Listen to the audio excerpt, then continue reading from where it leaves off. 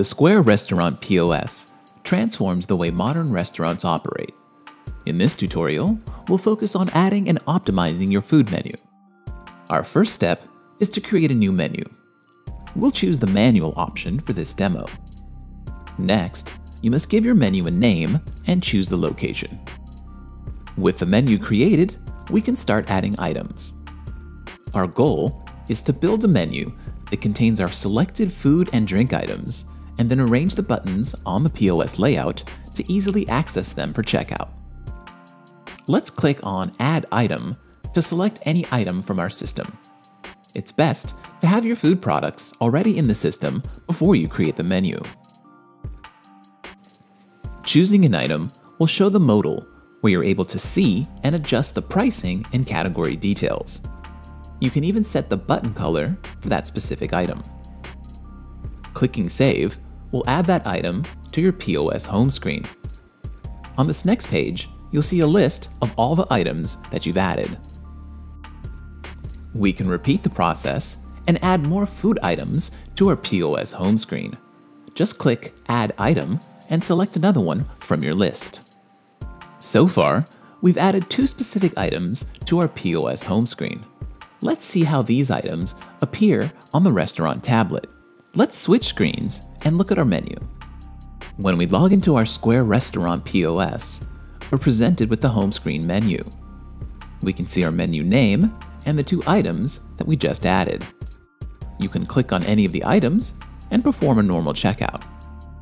We can build our menu and home screen by repeating this process and choosing more items. If you have a lot of menu items, adding each one to the home screen could get messy. A display group is like a folder. You create a group, give it a name, and then add corresponding food items into that group. You can even choose a color for the group to help organize the layout on the home screen and color code your food or drink items. You'll see that it appears on the homepage list. Let's create a few different groups for our home screen.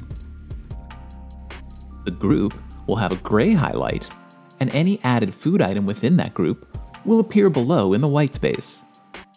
If we go back to our tablet and view the homepage menu, we'll see the different groups that we just created.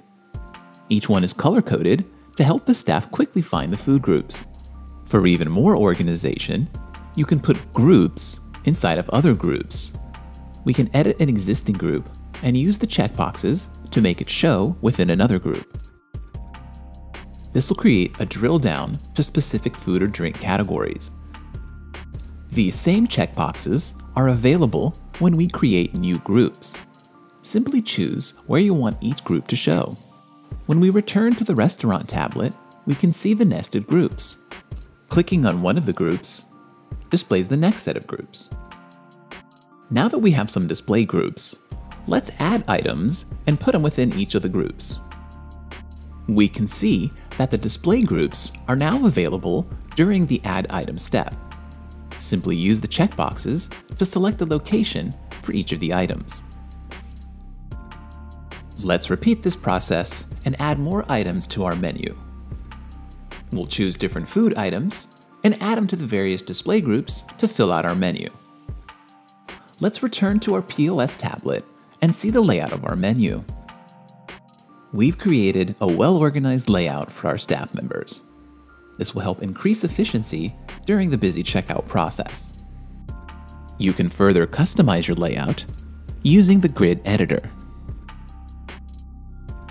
Click on this section to see the grid layout of your POS home screen. You can simply drag and drop the tiles to rearrange your layout. Simply click and move each button to the desired location. Click Save when you're done editing. If we go back to our tablet, we can instantly see the new homepage configuration. This page will match the layout that we just edited.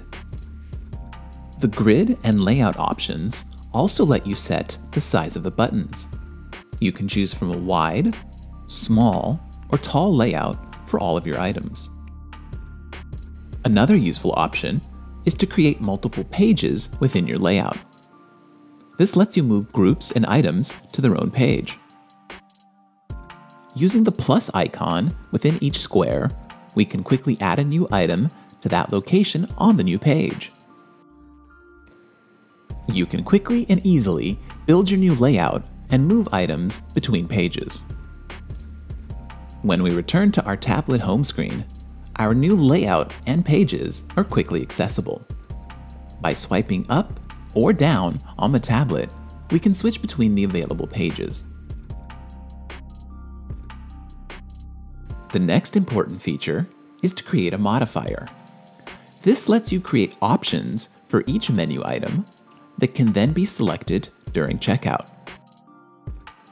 We start by giving the modifier a name. This will be visible to your staff members from within the POS. Now we can start entering each unique modifier that belongs to the set. Enter the name and price for each of these choices.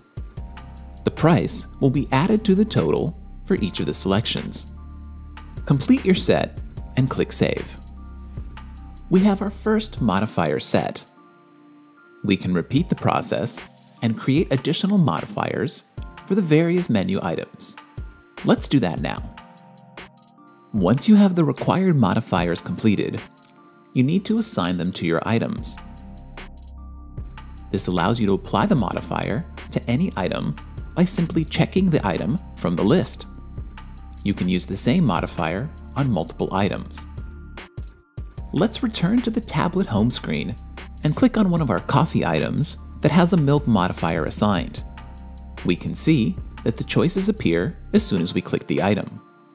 We can then simply choose the milk option and update the order with the customer's selection. Some modifiers require a single choice, while others can be selected simultaneously.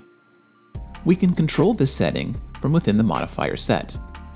For example, let's look at our food option.